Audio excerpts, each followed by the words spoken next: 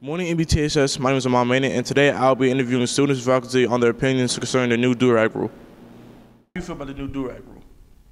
They should, take it off Has an administrator ever told you to remove your do-rag? almost every day, but, I gotta be spending, so, can't let my fans down. Will you be continuing to wear your do-rags? Of course. Of course. Of course. Nice speaking to you. Here with Mr. Speller, and how do you feel about the new do-rag rule?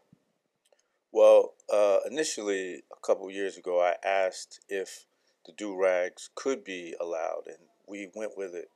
However, in the year that just recently passed, we had a few issues with not being able to identify people when there were issues, specifically on the cameras and stuff. If they had do-rags on, if they had hoods on.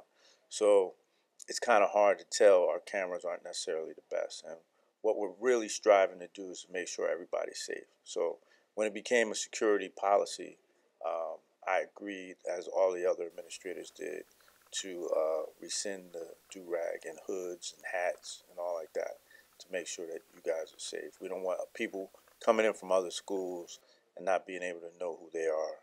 And we need to have everybody safe. Okay, thank you. Hi, I'm here with, Jaron Douglas. and how do you feel about the new do-rag rule? I feel like it's kind of ridiculous. Like, if people want to wear their do-rags, get their waves spinning, they should be able to do it. Do you currently have your do-rag on you right now? I do have my do-rag on me right now. I got the do-rag on me, the silky right here. Would you care about your consequences that you'll be given if you would be wearing that around school?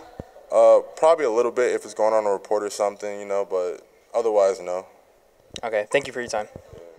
I'm Amal Maynard, And I'm Andrew Ramos. and that was MBTHS News. Thank you for your time.